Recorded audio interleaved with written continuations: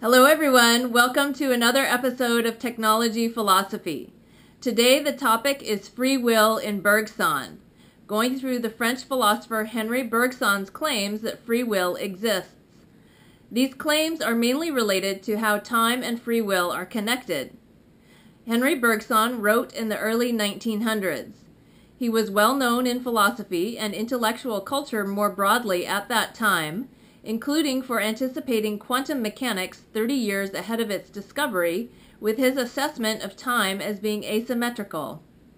In the 1960s, the French philosopher Gilles Deleuze reawakened interest in Bergson per his book Bergsonism, published in 1966, highlighting the importance of Bergson's concepts regarding multiplicity and difference. Now Bergson continues to be relevant as our neuroscience projects are progressing and we wish to better understand subjective experience, free will, and mind-body dualism. Bergson lived 1859 to 1941 and has three masterworks. First, Time and Free Will, an essay on the immediate data of consciousness, published in 1889, arguing that we have free will. Second, Matter and Memory, published in 1896, resolving mind-body dualism with a larger problem frame that takes both body and mind into account as necessary components of a larger phenomenon. And third, Creative Evolution, published in 1907, extending his conception of time as energy in Time and Free Will, such that the energy of time is not just a feature of consciousness, but an ontological principle in itself, a fact of being, where the creative force of time, élan vital, becomes a principle of the external real. Philosophical consideration of evolution. Much of the material I'm presenting is a summary of Suzanne Gerlach's book Thinking in Time, published in 2006, which is about Bergson's first masterwork, Time and Free Will, and his second book, Matter and Memory. To Bergson, what is most important is subjective experience. In the early 1900s, there were tremendous advances in science that everybody was excited about, and some claims and beliefs that perhaps science could demystify all of life. Bergson was firm in claiming that science might indeed have great explanatory power, but only in the physical world of external objects, not in our internal world of mental states and experiences.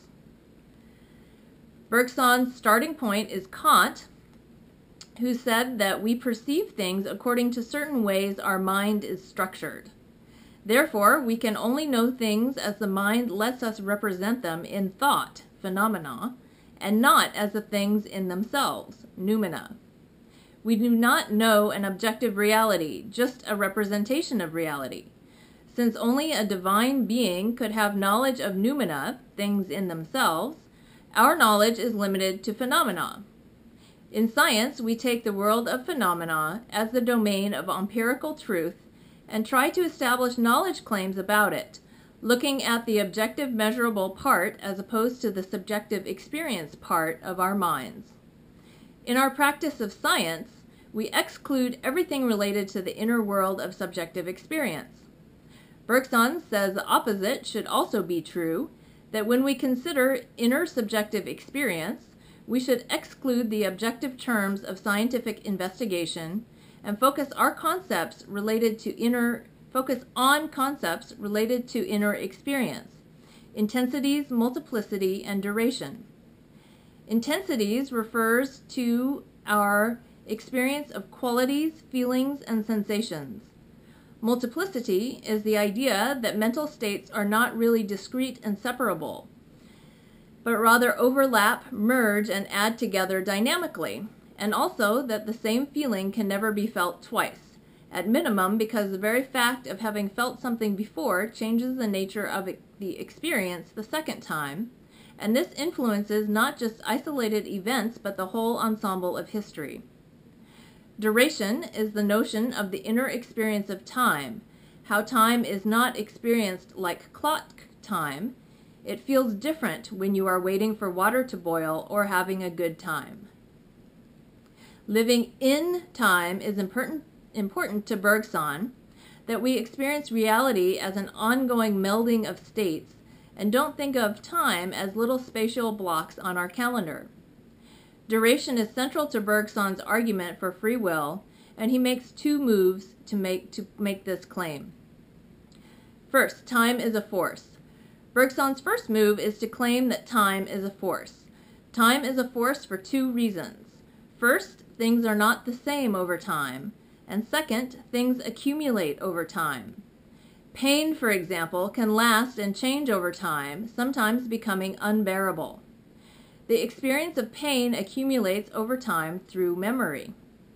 Whereas past time constitutes neither a gain nor a loss for a supposed system of conservation, it is a gain in the sense of an accumulation for a conscious being.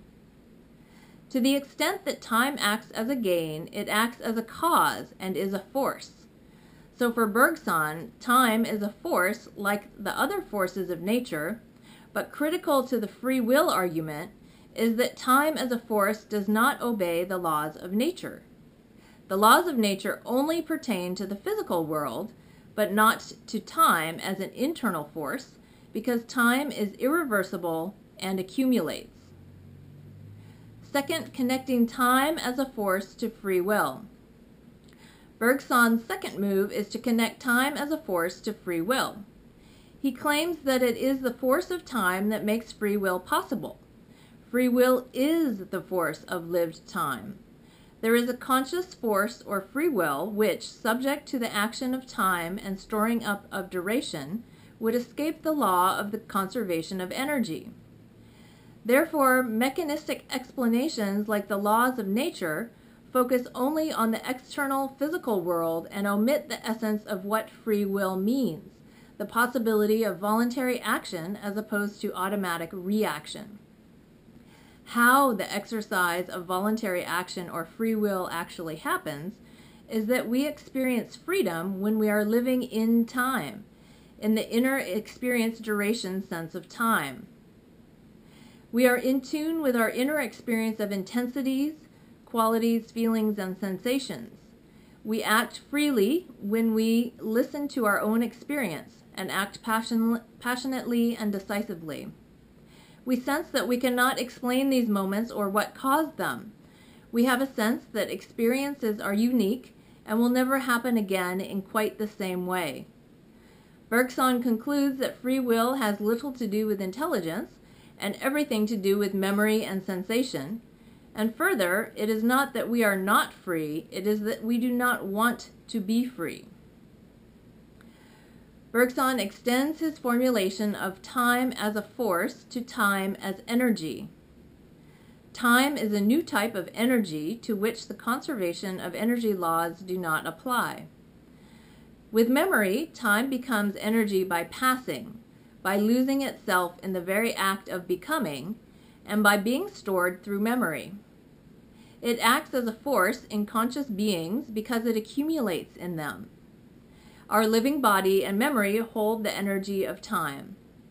Time is always flowing, and consciousness is always working through this flow. We can only know lived experience and flowing time concretely through the way different qualities feel to us at different times. We cannot know it cognitively through abstract ideas. Further, language is inadequate in conveying the qualities of our internal experience.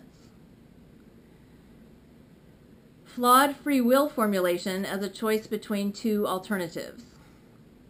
Bergson then turns to explaining how we have gotten off track in looking at the problem of free will.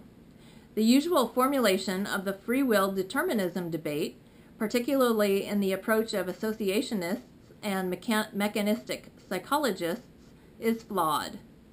Free will is framed as a choice to decide between two alternatives, which is a problem for two reasons. First, per Bergson's concern about our over-spatializing our comprehension of reality, it already incorrectly translates time onto space by placing the decisions spatially. And second, per Bergson's ongoing critique of language and preference for the concrete over the abstract in subjective experience, it focuses on the symbolic representation of the event, not the event's happening itself. the act performed instead of the act of performing. In plainer terms, the formulation that we are free to choose between two alternatives is flawed because most of the time a choice is only identifiable and rationalized afterwards. In reality, action unfolds in a time of becoming where there are no clear alternatives in advance, and there is a self that lives and develops through the effect of hesitations until the free action separates from the self like a ripe fruit which falls from a tree. Bergson thereby concludes and locates freedom in hesitation, not in choice, and again connects freedom with our concrete engagement with the flow of time as the relation of the concrete self to the act it performs. In summary, today we looked at Bergson's first masterwork, Time and Free Will, especially as explicated by Suzanne Gerlach in Thinking in Time. According to Bergson, we cannot treat the inner world of consciousness and subjective experience on the model of the physical world. We need to purify concepts from their objective scientific use for the purpose of examining subjective experience, where the important features are the intensity of qualities, the multiplicity of overlapping mental states, and duration, the lived experience of time.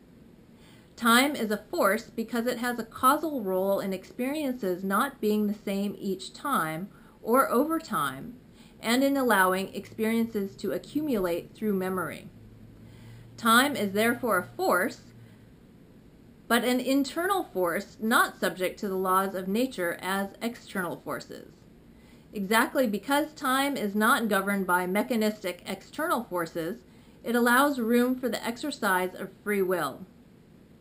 The force of time makes free will possible, and we exercise it when we are living in time, tuned into our subjective experience, and acting passionately and decisively according to our own experience. A more accurate conceptualization of our freedom is not in deciding between two alternatives, but rather in experiencing free actions carving themselves out of our hesitations as we plunder through the constant becoming of life. Thank you, and please join me next time for another episode of Technology Philosophy.